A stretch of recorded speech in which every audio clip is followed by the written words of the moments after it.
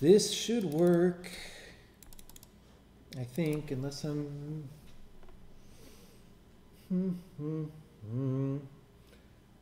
Well, you know what? Screw it, because...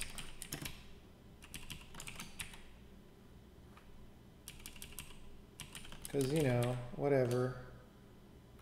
We don't care.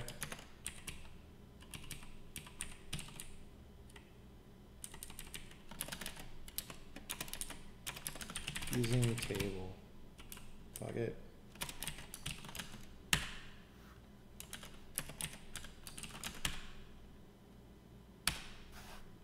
I would have liked for that to work. I'm not quite sure why it doesn't. And that's an impetus on me to do better error messages when I do polymorphism. Okay. So, you know, every time we add one of these to this table,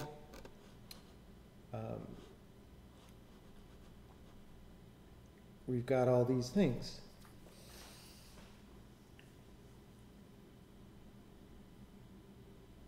So now, I don't want to add warrior again. If I do, the hash table should take things with multiple keys and, oh no, will it overwrite? I don't remember the behavior of this hash table. Well, we do not, okay, at least we know that warrior is in the table, so that's good. Like, that's good. Let's go back here. Delete these, save. Added warrior to names table, dumping table with nothing in it? Why is the names...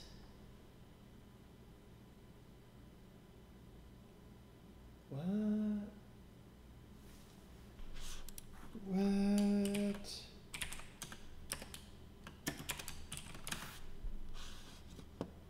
It's like, am I resetting that table for so what? Am I resetting the wrong thing?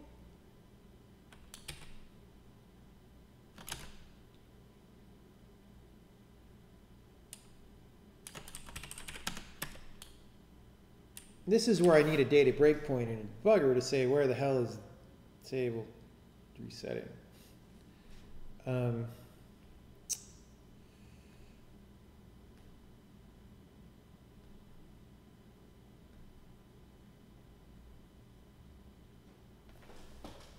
Didn't you set count to 0 when you're setting something? You mem set the occupancy. That's a different hash table that I mem set. Oh, wait.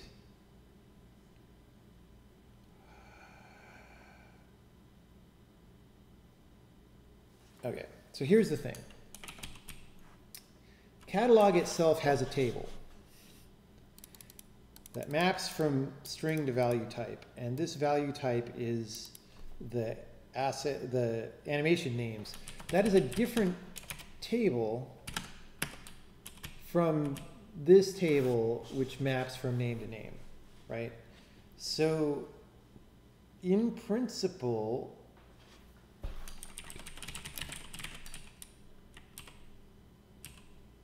oh God, I'm resetting the wrong table. Oh, this is funny. So I should have said reset names. This is what happens when you have too many things called table. I should have reset names table because that's the table in the animation's name. But when I debugged it, the table was reset. But the reason it was reset was because we were making a whole new names. So it had an empty table. So it looked like this was doing the right thing, but it was really doing the wrong thing. It was really resetting the wrong table. And that is the power of generics, everybody. You could shoot yourself in the foot even more than you thought. All right, so I'm walking. I bet it's just going to work now. We've debugged enough things that this should just work. That's my theory. Okay, warrior. Boom, boom. Yeah! Oh, look at that. Okay, let's change it to...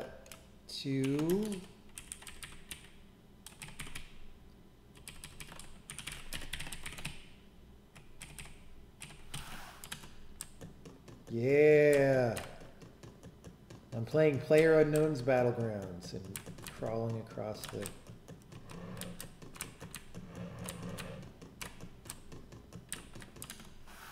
And then I can change it back. See, isn't that great? Isn't that great? It's almost like a game engine. It's almost like a game engine.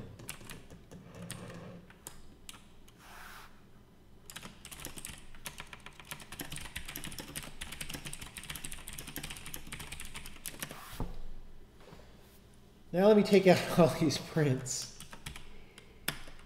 Prince and the Revolution. I'm still not in the habit of like going into the debugger, mainly because it doesn't totally work consistently enough that I want to, but we're getting there. Where did I put all this stuff? Yeah. Wait, did I? Yeah.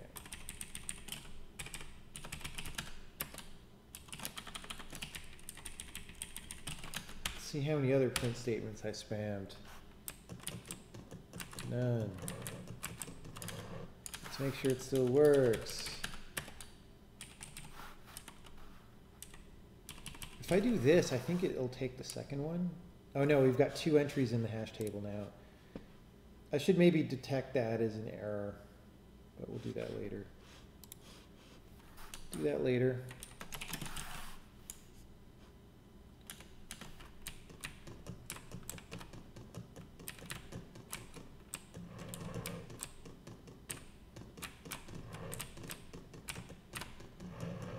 Isn't that great?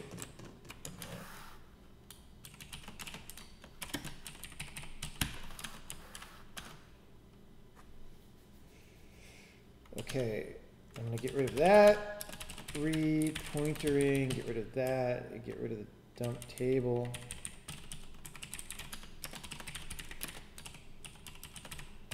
Get rid of this frickin' thing, all of that.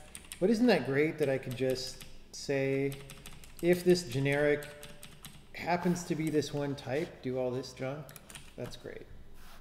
I don't know why I couldn't call dump table. That's to be investigated.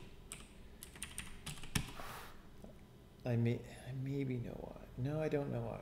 I don't know why. That didn't work. It's probably something dumb that I'm not thinking of.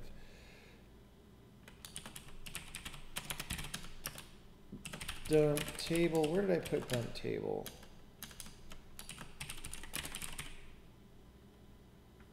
Here's catalog. So we'll just keep that around. We're not going to keep compiling it, but we'll keep it around. That's great.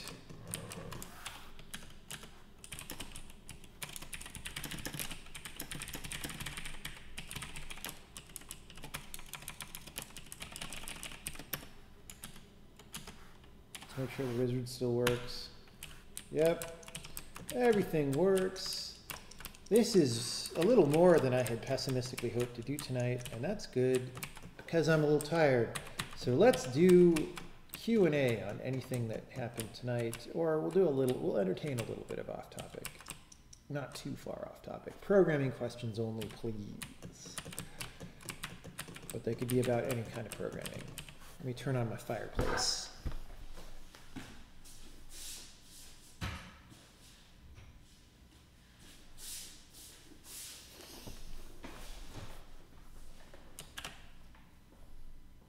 Where did I get the animations from? An animator is making the animations.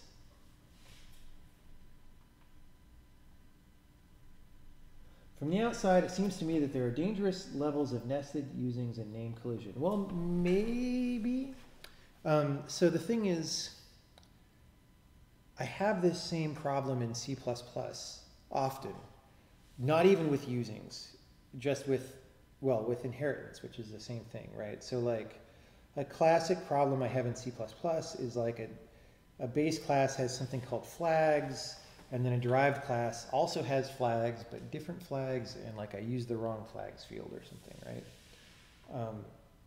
Which I suppose that one can be gotten around with type checking in some cases. For this, I feel like maybe my habit should be that I name things more specifically, right?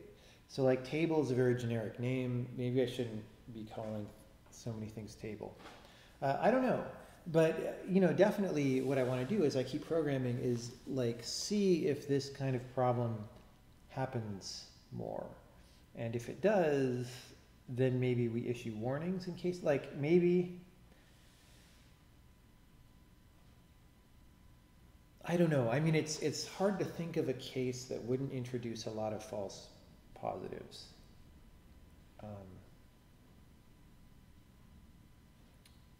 I don't know. We just have to see if it's a problem, if it is, exactly what the problem is, and then what a good solution might be.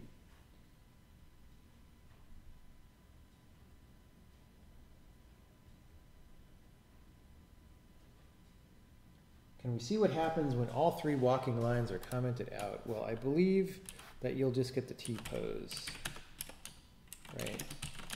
Because it's an unknown animation. Well, it's actually, what happens is we try to play the animation and it's not found, so we stay in idle. We would be in the T-pose if we weren't already playing an animation. When the full system is done, of course, we'll like log error messages and stuff when this happens. But right now, it's a little bit wasted work to do that because things aren't in the structure that they will finally be.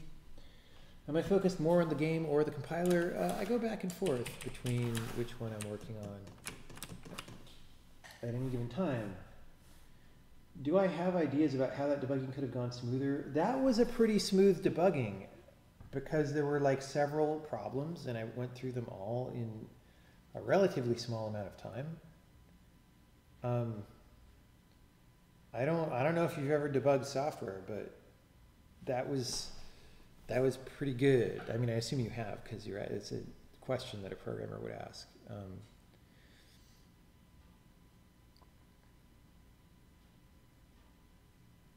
I don't know. I mean, if you had like a very good debugger program, visualizer, lots of things go faster. If you're not tired because you're programming at midnight after working all day, lots of things go faster. So I don't know. But I didn't feel like that was a particularly slow debugging. I feel like that was okay. Of course, we would always like anything to go faster if we can.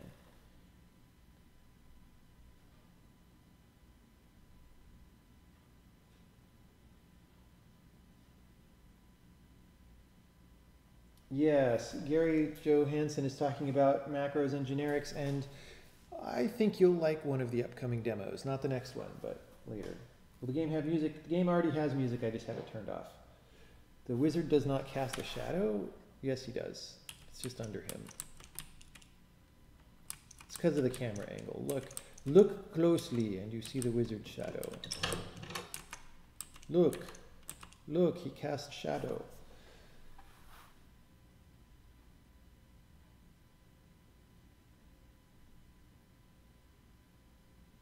Do I have an opinion on IntelliSense type editor functionality? Yes, I've talked about it many times in these streams. I'm not going to do it again. Sorry. If there was a fact, that would be in the fact. With the null value before, I was just wondering if all variables in the scope of a function basically get treated as if they were all declared at the top, meaning if they have any constructors initialization, it'll always happen if the flow of the function means you return early. Okay, I see. So what happens right now is the stack space for all the local variables gets allocated at once because you don't want to keep spending instructions allocating stack if you go into subscopes or something, right? So the stack space gets allocated at once, but you don't execute the initialization code until you hit that line of code. So it's uninitialized until you get to it. And my impression is that that's how most compiled languages do it. Like, I don't think that's a radical approach. Like when I step through C++ in the debugger, for example, it looks like that same thing is happening.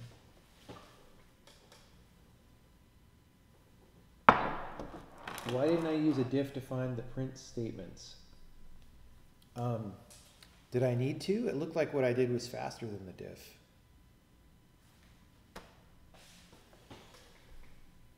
like a multi-file diff across a whole project, including all the legit changes, doesn't seem like it would be very fast. Is it okay to try to switch 75 hertz monitor to 60 hertz mode in case you want your game loop to run at 60 hertz? You could try it. I don't know.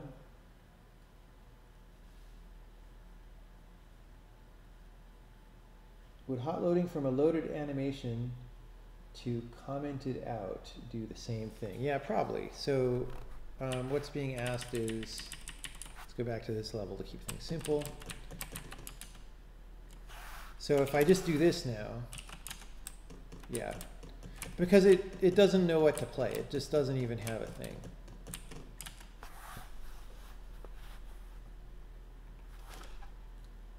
What draws me to puzzle games? I think puzzles are cool.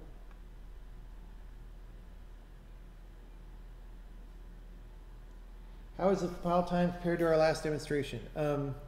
It's about the same. So since then, we had to switch to actually a slower linker, unfortunately, because there's this whole like tool chain problem with the latest versions of Visual Studio. It's just like, if you use the recent linker, it puts horrible garbage dependencies into your executable, and then you can't run it without like Windows 10 redistributable crap. Like Microsoft has no respect for anything. Anyway, so if I compile now, well, the Visual Studio variables that I run now is I'm using the AMD 64 linker, which is a slightly different one, like for Windows 8.1 or whatever. And unfortunately, that one seems to be slower. So now when we compile, so our total compile time for the whole program is 0.6 seconds, of which, well, I mean, that fluctuates a little bit, right? But it's in that neighborhood. So 0.6 something, of which 0.36, so more than half the time is waiting for the linker, right? So the amount of time the compiler takes now is 0.635 minus 0.363, no, 636. 0.636 minus 0.363, which is 0.273 seconds. So our part of the compiler takes a little over 1/4 of a second to compile this program. Now the program is bigger than what I demoed before, because so it's about the same size in terms of this report. It was like 52,000 at the Reboot Develop demo in Croatia or something. I forget the exact number. But several thousand lines of that code was actually commented out dummy code. So the game itself, so those lines have since been deleted, but then thousands of lines of legit code have been added, right? So it's about 10% more code. And we compile, our part of the compiler is 0.273 seconds, which I believe is faster than was demoed before. And the language has more features. And I use more features because I'm using polymorphism more heavily and stuff. So it's going pretty good, I have to say. I just, you know, at some point we have to get rid of this linker dependency because it's really horrible.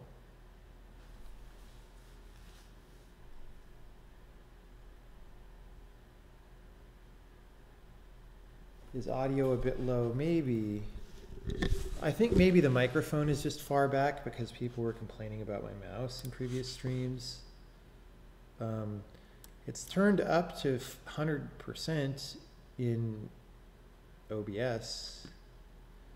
So I'm moving the microphone closer to me, but now when I move the mouse, everybody will complain. Opinion on unit testing, TDD, BDD. I think testing your software is very important, but I don't think so-called test-driven design is a good idea. I think that's a bad idea. But tests are good. I don't believe in unit tests, really, but I believe in tests. So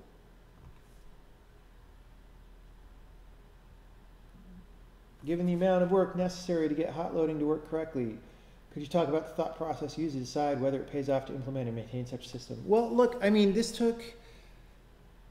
whole thing, all the functionality I did was like 3 hours, less than that, because there were breaks and we started Q&A a while ago. Like we started at 9:48 p.m. and it's 12:38 a.m. So it's like 2 hours and change to do all of it. The amount of time that it took to make hot loading work, I don't know, you could go back and watch the video, but it was certainly less than an hour of that. So like how long, if it takes a minute for people to get back into where they were, then it only takes 60 animation changes before that time is paid off if there's only one person doing them, right? I mean, that's going to happen in a day. So if it took an hour, and if the time is 1 minute, then like in less than a day, that time is already paid off, right? If there's multiple animators or they work for more than 1 day, even if the time is less than a minute, it pays off very quickly, right? If anyone else ever uses this engine, which we're going to give out the source of the engine, then the benefit is multiplied massively, right? So the answer to how quickly does this kind of work pay off is usually very quickly.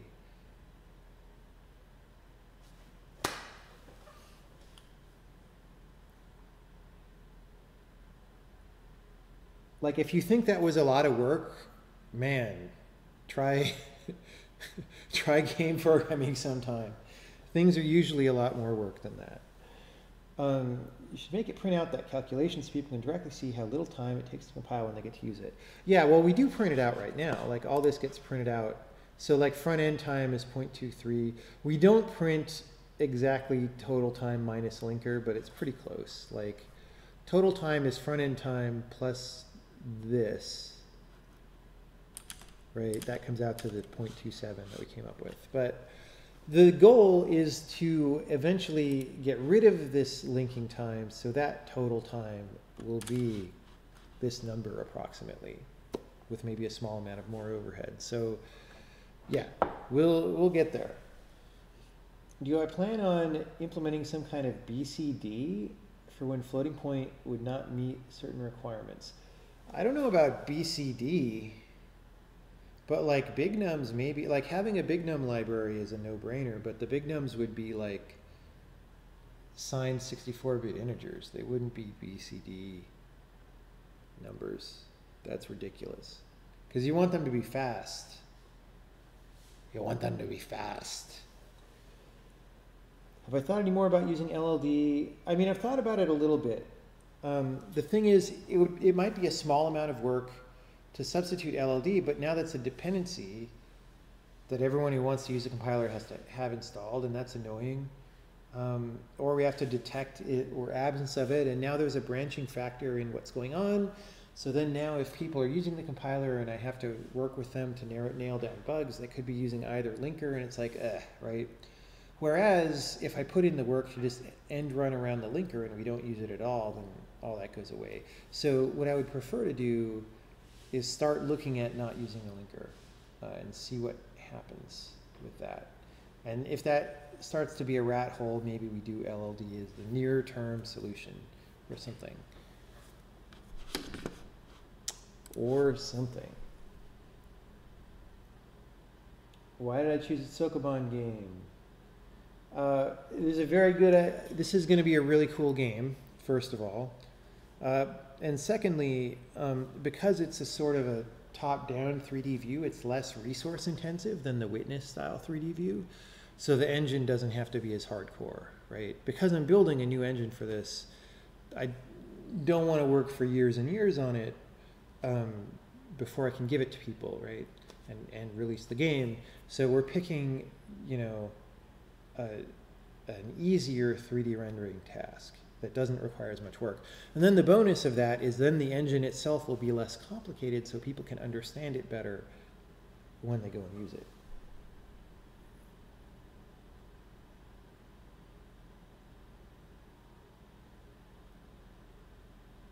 Is there a YouTube channel that shows the beginning? Yeah, I have a ton of streams on YouTube. Maybe I should put the link. If I ever put anything in this page on Twitch, I should put that kind of thing. I'm working on a project where unit tests are mandatory. Could you go into more depth about why you do not believe in them? I should make a FAQ for this. Because, first of all, it's too much testing. Like, how much test code do you want to have to frickin' write? You know? And I guess there's the question, like, you can do unit tests and write, okay, no matter what tests you write, you need to write the tests after you write the code. This whole thing about TDD, about writing the tests before you write the code, is nonsense because you don't exactly know what you're building yet if you're doing anything interesting, so you can't write the tests yet.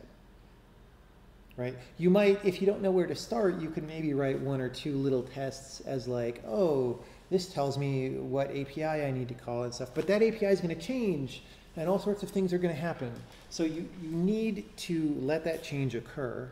Otherwise, you're encouraging your code to rot very early, right? So write the tests first is complete nonsense, propagated by programmers who don't have enough experience and or who aren't that good at what they do, and or are slow and unproductive, right? Now, if you get into all this business of writing unit tests, for every unit, I mean, it depends on what you mean by unit tests. If you're going to try to diagnose every unit of your program and write a test for every unit, on the one hand, that's very thorough, which is good. On the other hand, you're multiplying your amount of code tremendously, which increases the cost of your project, right? So if you can test the thing not as a unit, for example, as an entire game, that might be a much more efficient way of testing in terms of the number of hours you put into programming, right? And maybe if a cryptic bug comes up in the middle of that, you could start writing individual unit tests to help you narrow down on the problem. But one of the things you find in complex systems like games is that bugs are not isolated to units usually. They happen in the more complicated parts of the code, which is where things come together and it's not really unitizable, right? So people who are really advocates of unit tests, I think, in many cases are not that productive, first of all, but also are not doing systems that are particularly complicated, in my opinion. Now you could, so if you're NASA or somebody, you probably test the hell out of things, right? But then software development is very expensive, right? So you look at some of these shops that say, oh, we do TDD and all that, and they're probably using horrible languages like JavaScript, which is why they need excessive testing in the first place. But then, you know, you look at the average output of those places, like how much functionality per engineer year do they implement? And it's very low. So then you have to ask, well, why are they so zealous about their development practices if their output is very weak? And the answer is because most people are not self-critical and reality-based. So, you know, whatever. I'm sure people are going to be angry at me when this shows up on YouTube, but that's what I think about all that. The other thing about tests is a lot of people advocate, well, you should compile all your tests and make sure they pass, like every time you compile your program. And that just slows down the compile, edit, debug cycle, right? Which makes you less productive as well. So all these things. That said, right, please don't take me out of context. Testing is very important, right? If you don't test your software, then your software doesn't work. What I'm saying is I don't think that this obsessive unit testing that happens in many cases is the right way to test. I think there are more efficient, better ways to test that capture more bugs, and you want to do those things. Does it regularly seem helpful to talk through programs yourself even when not streaming? No, not really. I mean, sometimes I do like think of what the hypotheses are for the bug, but I don't really verbalize it, and you know,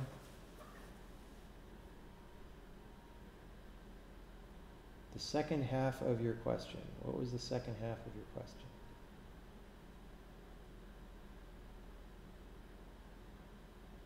Since 1 million lines per second is your goal, and that's probably over half an order of magnitude away, are there straightforward ways to do that you just haven't worried about yet? Yeah, I mean, so first of all, I haven't gotten picky about the data structures in the compiler. Like the syntax tree is using a lot of memory that it doesn't need to. That might help. That's not going to get 5x, but it might help some. And the other thing is most of the compiler is not threaded yet. The thing that takes the most time is the type checking phase. And that's also the hardest thing to thread, unfortunately. So I don't know if that's going to be threaded for the initial release. I would guess probably not. But that said, there are redundant computations that are happening in type checking that can be sped up. So I don't think for the initial release of the compiler that we're going to hit 1 million lines per second. But I hope that we'll be faster than we are now by, well, certainly without this link time, but hopefully we'll be faster than this 0.273, right? I mean, what is this? So 55612 divided by 0.273. So that's 200,000 lines of code per second. I would hope that by the initial release of the compiler that we get up to 300,000 or 400,000 lines per second, roughly, which is pretty good, you know.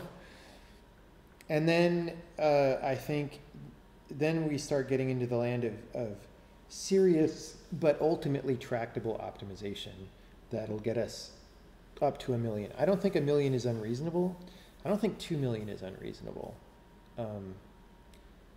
Especially if we can parallelize the type checking, then we will mostly scale with your number of cores, which would be very exciting, right? I mean, this number right now is a little bit of a cheat because it assumes that we can replace that link time with a zero time operation, which is not true, right? Hopefully it'll be close to epsilon, but it won't be 0. So maybe our current real number is under 203, right? But it's not that much under 203.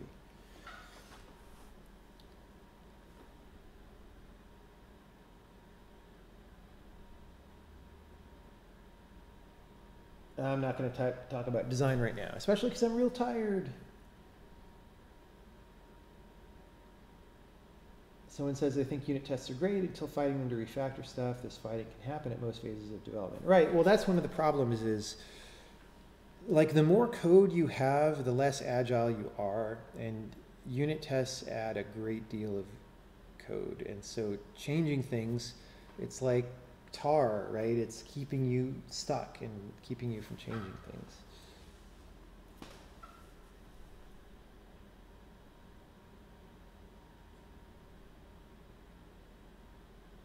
When I feel stumped about a problem, what tricks do I employ to unstump myself? I go do something else for a while, and then I just usually something relaxing, like a physical activity, and then the idea to unstump me usually shows up.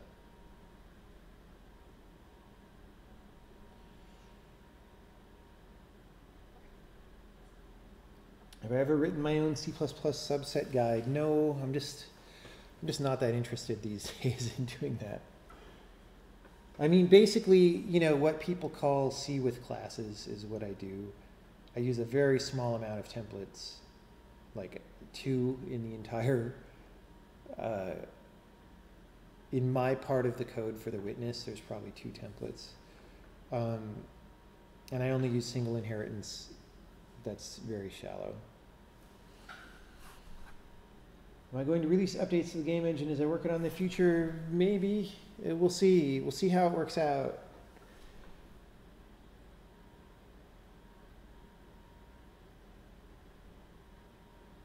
How much memory is the Sokoban game taking? I don't know.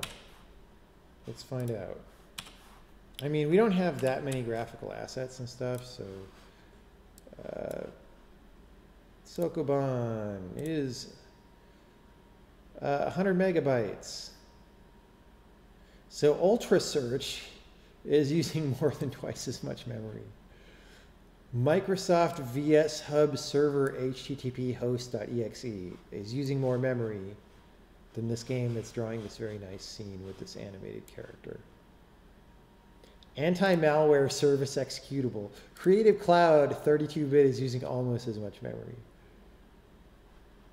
God, software is so horrible right now. I mean, we actually have to load all these high-res bitmaps and stuff, like people.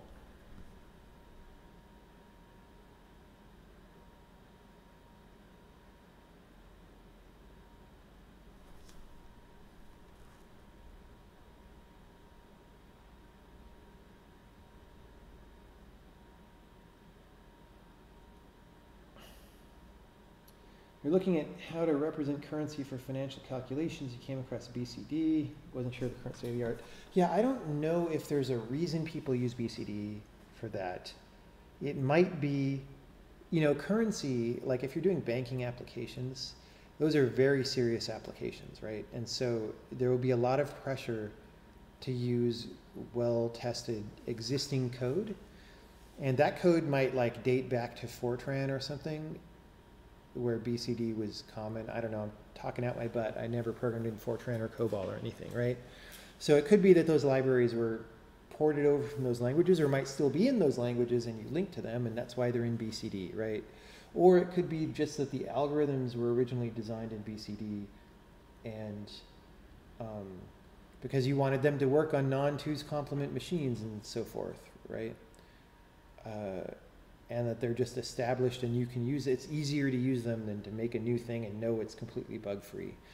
For banking, you really want to be conservative. That's my guess. I don't actually know. But if you want a general like arbitrary length number package, BCD is a slow way to do it. Right? You want to use numbers that are at your machine's word size.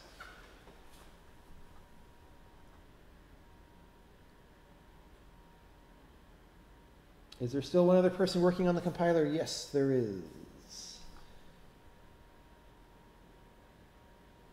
Yeah, that's a good, pseudonym 73 brings up a good point, which is that good programmers throw a lot of code away. Completely true. TDD developers would also have to throw the corresponding unit tests away. Also true, right? And then write new tests for the new thing. It's like they eat a large constant factor on the volume of code that you have to write. Where in many cases, I've heard of shops that write 10 times as much test code as actual code. And these shops aren't like NASA. Like their end output of code isn't even that robust compared to what you would like, but they write 10 times as much in the way of tests. That's like a massive drain on productivity. It's horrible, right? It's like pair programming. Like whoever decided back in the extreme programming days or whatever, like, oh, pair programming is a good idea. Everybody should pair program. And it's like, okay, wait. You just right away,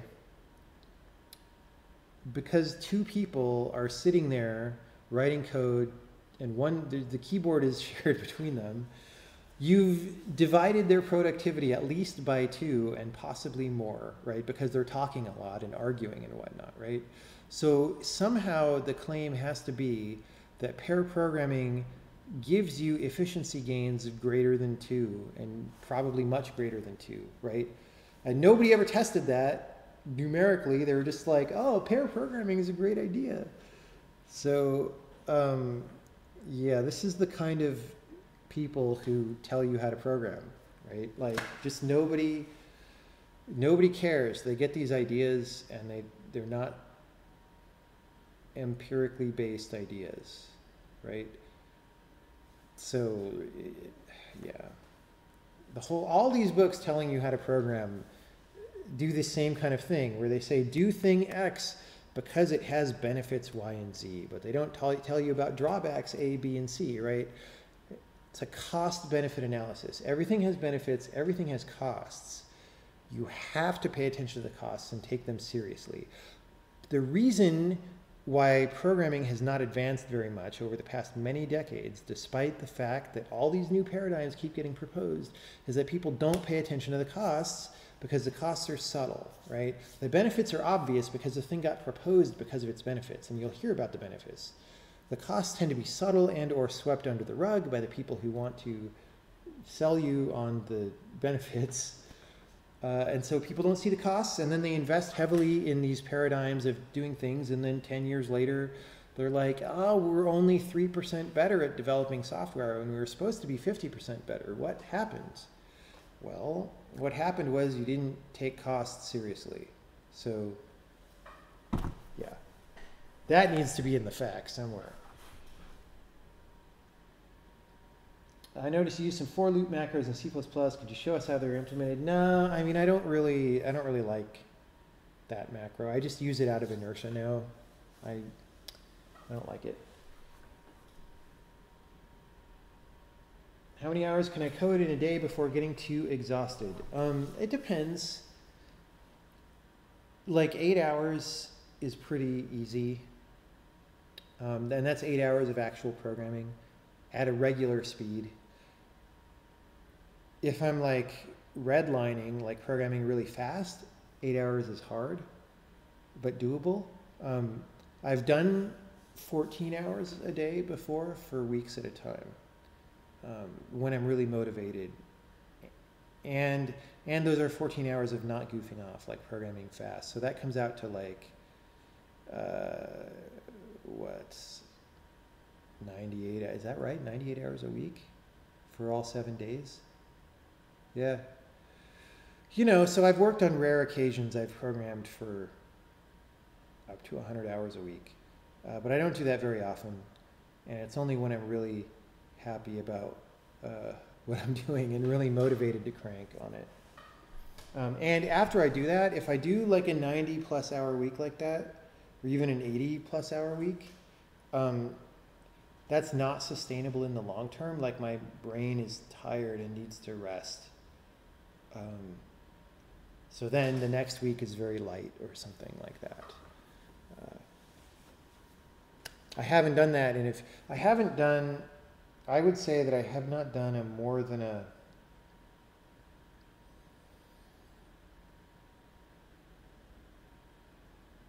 I might have done like a 60-hour week when we shipped macOS Witness, but that was not particularly hard programming.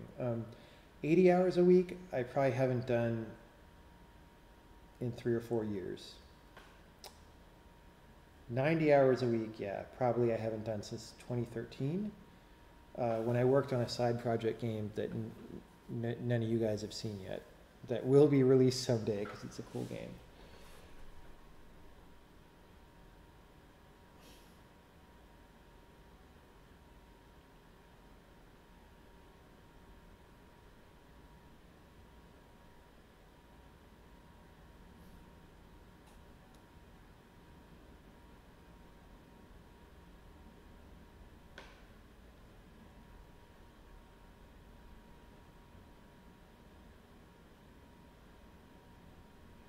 Economics book is off topic. The meditation related thing I want to do soon. It's just, I've been working on programming tasks and I need to just plan out what that talk is going to be. So it'll happen, I would say within a month, hopefully within a couple weeks, but I need to like really figure it out.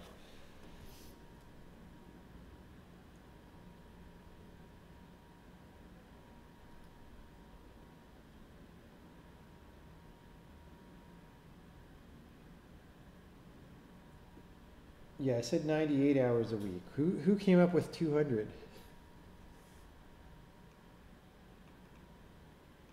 Would I consider doing a pure game design stream sometime? Maybe. The thing is, I don't want to spoil games too hard. For this game, I probably won't do a pure game design stream. Maybe if we do an expansion pack for it. This is the kind of game that could have an expansion pack. So once the main game is out, that might be a fun thing to do. Is just design the expansion pack and work through it.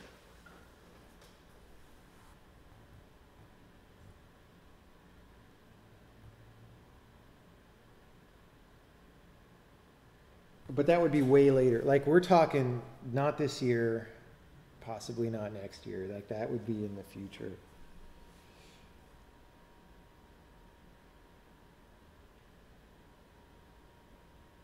How do you solve timing problems? For example, do X, wait 3 seconds, do Y, then do Z. I've seen visual languages solve them well. Coroutines seem reasonable, but much more error prone. That kind of a thing in games usually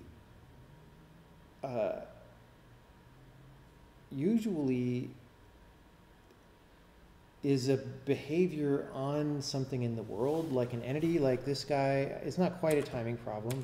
Oh, I broke the walk animation. Let's unbreak that. You know, like there's a timing thing about like when to play the footstep sounds, or you know, when to stop walking. And I mean, all that's, oh, that bug's still in here. So the music decoder eventually barfs. Even though the music is not audible, we're decoding it every frame. And I'm doing something wrong decoding the OGG or something, so I need to look into that. It's a bug that only fires on rare occasions. Now this bug has been in for like months, and yeah, I just haven't fixed it because it doesn't happen that often. What was I saying? I forget what I was saying. That's how tired I am. I don't know anything about blockchain technology. What was I saying? Someone remind me what I was saying. Oh, timing problems, coroutines. I mean, I just don't... Coroutines in game engines are usually for like simple scripts on objects.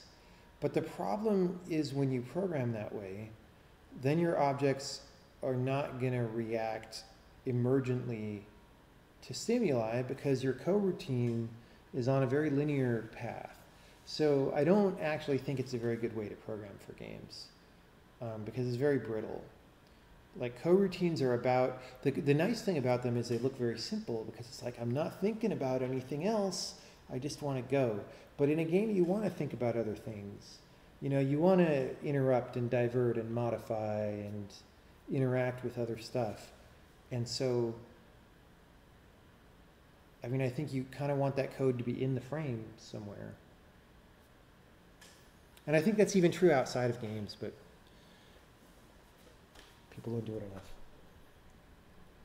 Any idea on when you get to the private beta phase? There's a couple of big features I want to do, and then we'll be in private beta.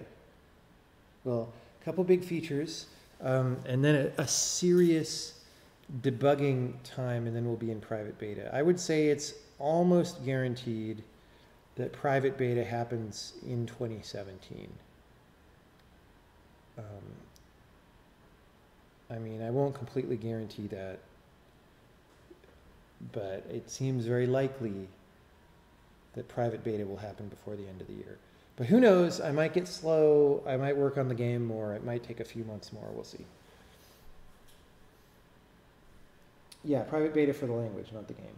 There is no sign up for the private beta. The very initial private beta will just be a small group of friends for some number of weeks until we verify that it's not completely busted, and then we'll branch out to more people after that. And I don't know, I don't know how to, I'm going to solicit people who want to try it because I do want relatively serious people.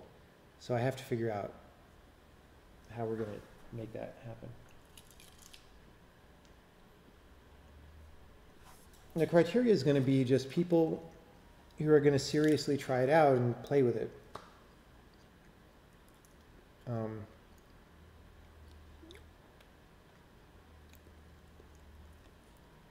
Preferably who have at least a little bit of programming experience because, you know, I don't want to teach people how to program. But aside from that, you know, I don't mind.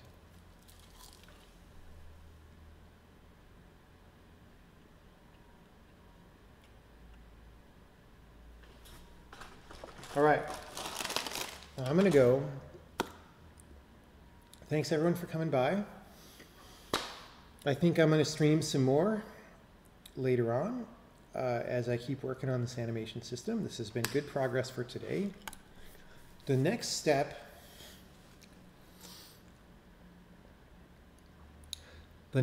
is going to be now, well, the next step is going to be making these states less hard-coded, and that might start by keeping them in code and not in a data file yet, but like constructing them with functions that build a data structure. So that might be the next step, and then after that we'll make a file that lets you specify and modify those. Yeah. Thanks everybody.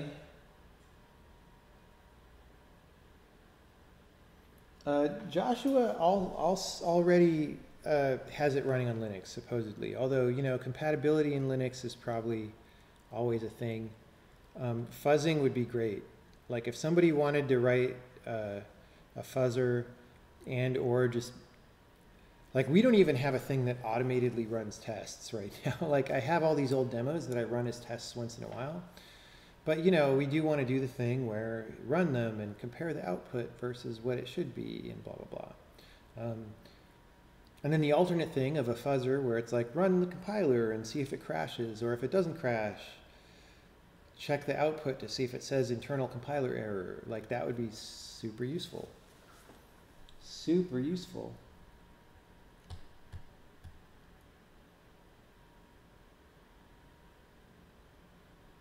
All right. Good night, everybody. Good night.